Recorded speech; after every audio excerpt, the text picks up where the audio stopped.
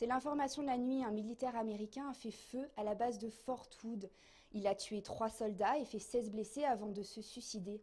Le général de la base a indiqué qu'on ne pouvait pour l'instant pas rattacher ce drame à un attentat terroriste.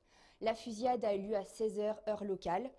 Il s'est introduit dans une brigade médicale avant de rejoindre un bataillon de transport. La fusillade a duré entre 10 et 15 minutes. Toutes les victimes sont des militaires.